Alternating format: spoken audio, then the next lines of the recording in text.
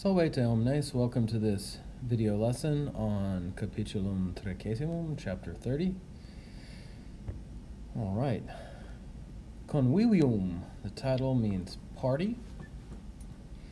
And in the margin we see a diagram of the dining room with lectus summus, the highest couch, lectus medius, the middle couch, lectus imus, the lowest couch, and then the mensa in the center. And often, in fact, they probably would have had multiple small tables, mensae, and then slaves could bring food and drink and serve those to the people reclining on these three couches.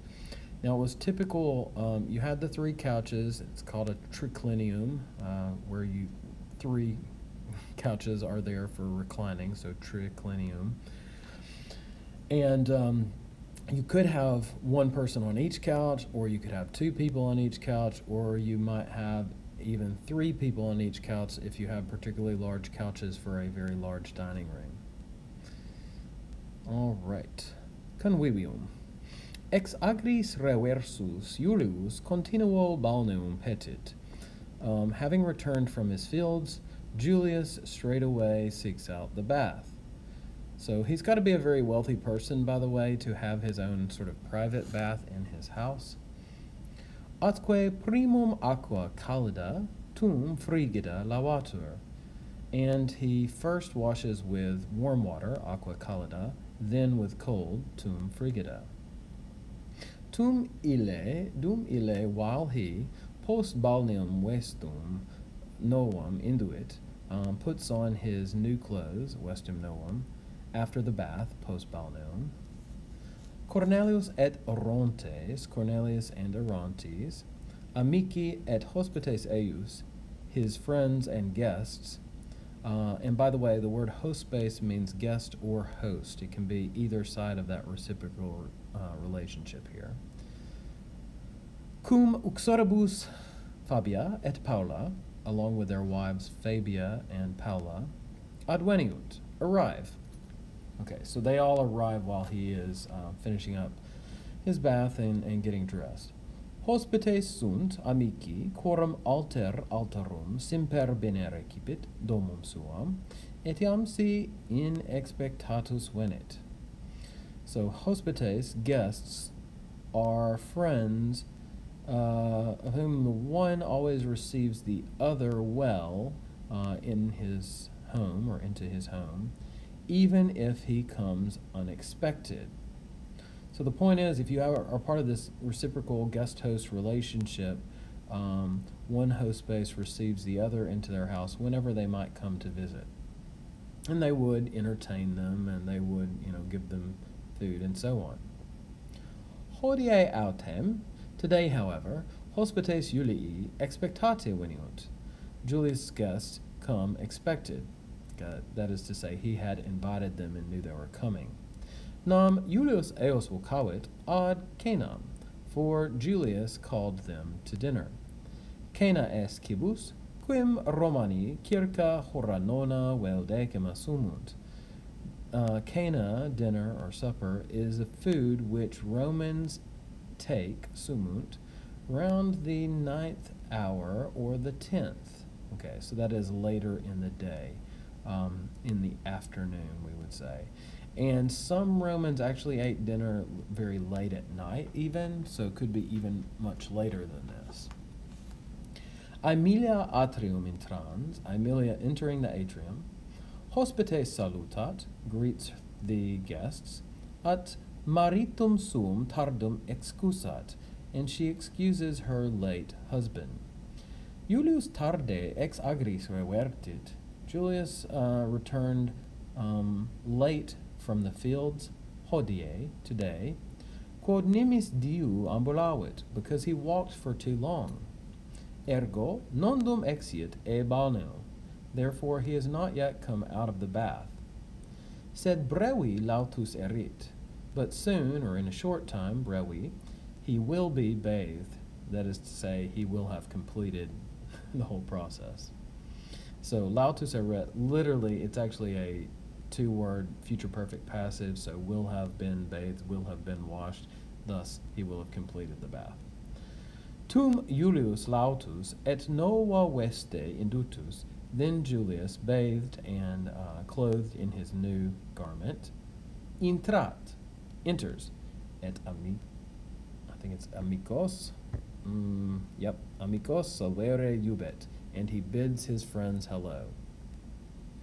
Salvete amice, hello friends, gaudeo vos omnes iam adesse, I am happy that you are all here already. Quam obrem, on account of what thing, in other words, why, tam raro te video, mi Corneli, do I see you so rarely, my Cornelius? Now, just as a reminder, Cornelius is the father of Sextus, and he is another wealthy Roman, perhaps not as wealthy as Julius, because he only has 10 slaves, as the story tells us. Julius had like about 100. So Cornelius replies to his friend, non nunquam te visere volui, not never, in other words, frequently or quite often, I have wanted to visit you, nec prius urbem relinquere potui, nor was I able to leave the city earlier, prae multis et magnis negotiis meis. We would probably say on because of, or on behalf of, due to maybe my many and great tasks, troubles, things I had to take care of for business, so on. Negotia are the things that you don't want to do but you have to do, and otia is all the like free time, leisure, vacation, stuff that you want to do. Okay, so because of my many and great business jobs, tasks, whatever. Nunc demum, now at last, postquam heri ad villam Tusculanum redii, after yesterday I returned to my Tusculan villa. And remember the villa of Sextus and his wife Fabia, Cornelius, his wife Fabia, and their son Sextus. That villa is in Tusculum. So when he says his Tusculan villa, he means his villa that's actually in town. And remember, Julius's villa is outside of town, but close by. So after yesterday, I returned to my Tusculan villa. Paulum requiescere possum. I am now able to rest a bit, et amicos visere, and to visit friends. Post tanta negotia magisquam unquam otio furor. So after such great tasks, business, troubles, tanta negotia, I enjoy leisure, otium, right? Otio is in the ablative here because fruor takes an ablative object. Magis quamumquam, more than ever. Julius replies to him, Tu ne quoque Roma venis, Orontes? Are you also coming from Rome, Orontes?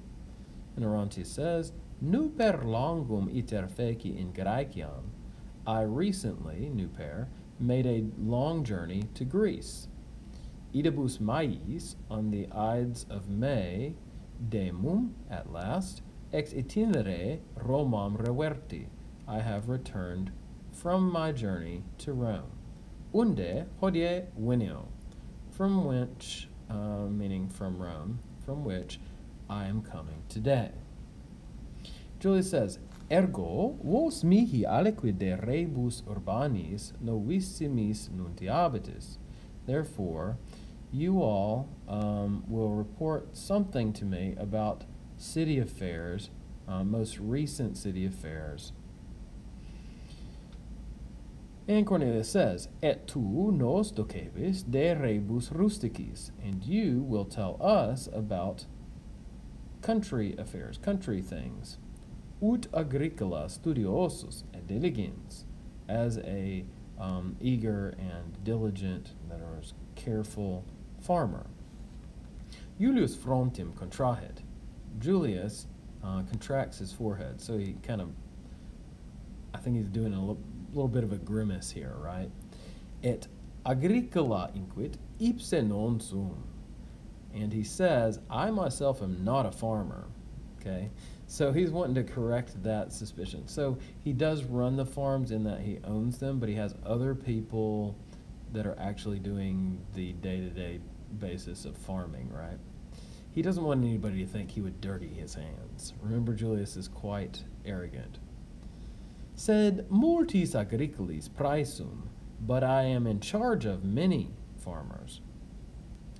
Ac diligenter curo, and I carefully make sure, or I diligently take care, ut coloni, that the farmers, agros meos bene collant, till or cultivate my fields well.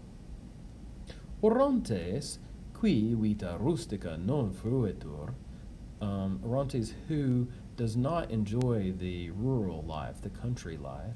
And notice again here, fruitur, just like fruor up above, that verb takes the ablative for its object. So vita rustica, the long A is ablative there because this verb needs an ablative object. So Orontes, who does not enjoy the country life, says, inquit, prudenter facis, you are acting wisely. You are doing that wisely. Quod agros ipse non colis, because you yourself are not cultivating the fields. So I think Orontes too is kind of, he feels like we should not have to do manual labor. We're too good for that. Si necesse est, if it is necessary, in agris laborare, to work in the fields, vita rustica non jucunda, sed molesta est. The country life is not pleasant, jucunda, but troublesome, molesta. Ego numquam instrumento rustico usus sum, or usus sum rather. I have never used a country tool, a farm tool, we would probably say here. He's never picked up a hoe or a shovel or anything like that in his life, he says. Oh my goodness. All right, well that gets us down to the end of section 1. So let's stop there. In our next video lesson, we'll pick up section 2. I hope you've learned a few things here. We can see the guests visiting. They have their wives with them. This was common at Roman dinner parties. Greek dinner parties, not so much. They typically would not take their wives with them. The women had to stay at home and upstairs in the women's quarters. But Roman women did have a bit more freedom. Still not a wonderful life. It's still quite a patriarchal culture that, you know, looked down on women a lot. But they did have some freedoms, and they certainly did go out to parties with their husbands. Probably not very frequently alone, though. But there you go. Okay. Valete ad proximum tempus. Bye till next time.